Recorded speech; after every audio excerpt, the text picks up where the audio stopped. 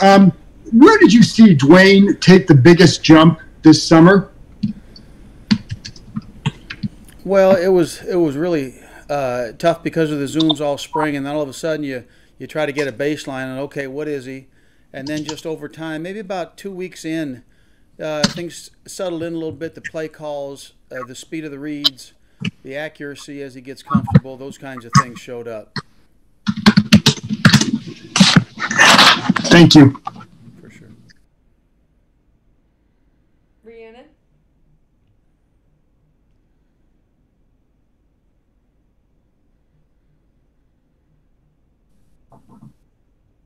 Oh no. Coach, in terms of Dwayne's just comprehension of the play calling and really understanding the concepts, you mentioned that it really started to click at 2 weeks. What changed? Was it just that he was just more comfortable with it, or did something happen? Well, as time goes, you get more comfortable on how to say combinations of words and what they mean and how fast that picture appears in your head as you say the play. And when that increases, your mind can then move on to something else, like what are the pre-snap tips, but until you understand what the play means, the formations, where everybody's at, how am I supposed to play this play, it's tough to get those things. Did you learn anything about Dwayne that you didn't otherwise know before camp started and you were able to really talk to him and work with him? No, you get a pretty good chance through Zoom and, to get a chance on the personality style. What I didn't get a chance to see was just the work in person, which was fun to watch. He loves the drill work. He loves competing. 7-on-7, 11-on-11, it doesn't matter. He just loves to be out there playing, which is fun. It's a great starting point for us, and we can progress from there. He's a hungry player, which makes it a lot easier. It's tough when you got to drag him with you. I really enjoyed that part of him. Let's circle back to Rhiannon.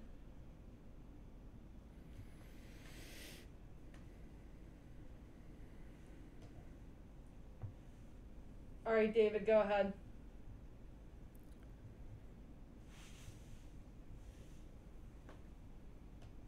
Matt Paris.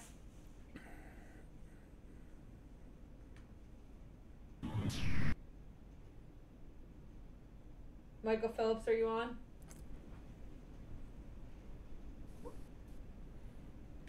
I think people are having sound issues. Yeah, it looks that way. Sam, it looks like you're not frozen. Go ahead. Thanks. Hey, Ken, Sam Fortier with the Washington Post. You said that you like your quarterbacks to have like the footwork of a boxer, and I wonder if you've seen that from Dwayne, if you think he's ready to get in the ring. Yeah, he's ready to get in the ring. Yeah, I just referenced just being in your most reactionary position. It's either you're going to throw the ball as quick as you can or you're going to move as quick as you can. Either way, something's going to happen fast, so we need to be bent-kneed and ready to go. And I wonder, Ron was talking about how early in the year he had said, hey, Dwayne, we need you to slim down to kind of be able to do X, Y, and Z in this new offense. What are some of the things that maybe his new body would allow him to do that you guys would need? We're banking on him not getting caught from behind a couple times, being able to come through some of those holes and out the other side of it, and still being big enough to take some of the punishment that comes with it. Thank you. Yeah. Hey, Ken, it's Chris Russell here. Thanks for doing this.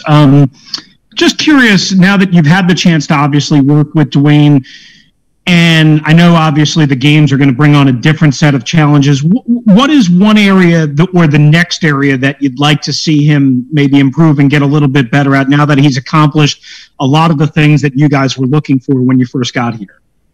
Yeah, I'm really excited to see the emotional ups and downs of a game and how we can stay up mentally and resilient mentally, because you don't have that. There's not a score in practice per se, but when the score gets involved, different pressures apply themselves, and how resilient we'll be to push through and come out the other side and all those kinds of things. I can't wait to watch that. We just you haven't had the preseason games to find those things out. Just to follow up to that, do you sense that he's going to be, I guess, good at at being resilient and bouncing back from maybe a bad throw, a bad read, a bad decision, a bad whatever. Do you have any of that sense yet, or do you really need the game situation for that in order to even remotely evaluate it? Well, I have all the confidence in the world that he's going to be fine when those things happen, and then we'll play the game. We'll find out. It'll be a test for a lot of different things for all of our guys, and I know we have a very, very solid group in our room, very resilient, very supportive. He'll have a great supporting cast when he gets to the sideline. I know that. Thank you. Hey, Ken, this is Les Carpenter at the Washington Post. You've coached obviously quarterbacks who have started both in their first and their second years.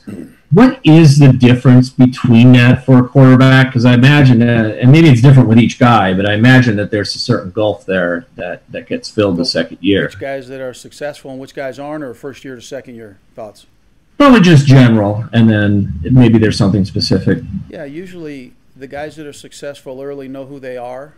They're grounded in a self-belief. They're not trying to figure out who they are, what their opinions are, what their belief system is, any of those things. The guys that are grounded and have a good supporting cast, have a pretty good O-line and group around them to throw to, usually have success early. But the mental side of knowing who you are really handles the ups and downs and the emotional swings of the position. Because everybody's coming for you, that's for sure. You haven't done this yet, you can't do that, you haven't done that yet. I mean, everybody's coming for you. So the resiliency and knowing who you are really makes it self-esteem, those kind of things are a big deal. And then first year to second year, it's easier to tell in the same offense. You can make bigger jumps because you're not worrying about the verbiage, but just being able to handle a professional game day, I think, is a big deal. What is my week to week? What do I do after practice? What film do I watch to get ready for the next day? How do I take care of my body? How do I eat right? How do I sleep right? Those things are things you think about year one. Those are things that you don't think about year two, or should not have to think about year two. So you're not wasting mental energy and mental space on things that aren't game related. Those things you were talking about earlier about the confidence and the understanding and belief system, can that all be taught, or is some of that just going to have to be innate? Yeah, I think you come in with a set of it, and then the support system that you put around a guy, and letting him and developing a relationship where he knows he's got somebody that's with him all the time. And then the group, as we learn and work together and compete together, there's a group that he enjoys to be around and learn from and get pushed by, that's got his back all the time. Really makes it easy to weather the ups and downs. A person alone in his thoughts is a lonely guy on game day and during the game week. The relationships is what boost us up on the days that we have a chance to be down. We have a choice and all that, but we also have help if we've developed the relationships right. And we're really trying to foster a atmosphere of support and encouragement and fierce competitiveness in our room. Thanks. Hi, Ken. Pete Haley with NBC Sports Washington. Thanks for the time this afternoon. Can you describe your style on game days? How hands-on or hands-off do you expect to be, and what kind of what kind of conversations will you be having with Dwayne and the other quarterbacks throughout the contest?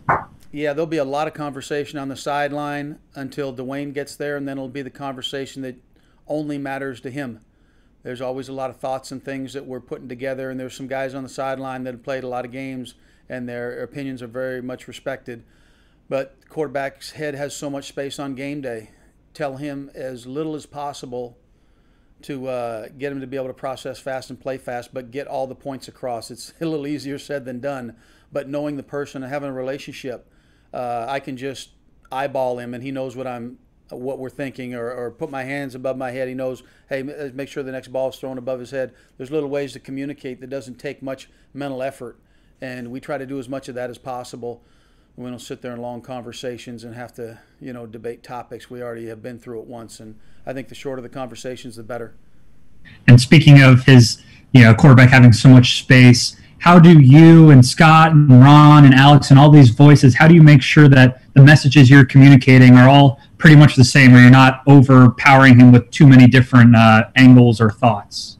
Well, I always defer to the head coach and the coordinator whenever they have something to say, and then I kind of evaluate, okay, when's the best time to approach on a different topic or reinforce the topic, right then and there.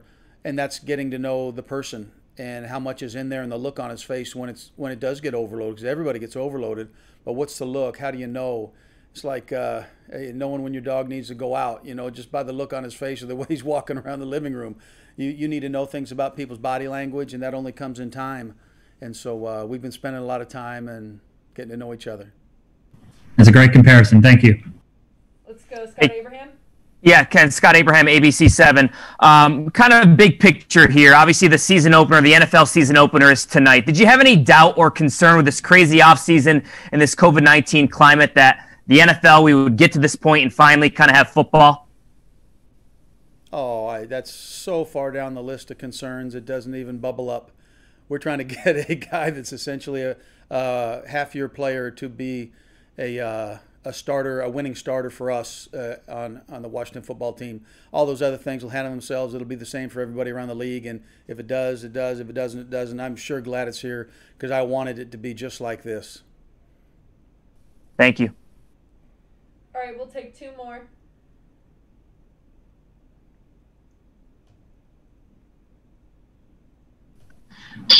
I have a follow-up question. Who will be down on the sideline and who will be in the booth among coaches? Yeah, that's probably a better question for Coach Turner or Coach Rivera when you get him the next time. Hey, Coach, Donna Hopkins, Pro Football Plus. In keeping Dwayne kind of like calm because he's going to already be hyped up for the game on Sunday, on Saturday night, what would be the one thing that you would stress most to him in that conversation with him?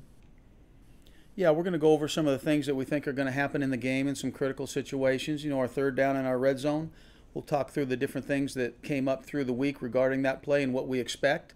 And then, again, not say too much and let the physical talent and the reactionary ability of the player take over. And then just, hey, get some sleep and let's go have some fun the next day and execute. Do what you're here to do. All right, Coach, thanks so much for your time. All right. Thanks, y'all.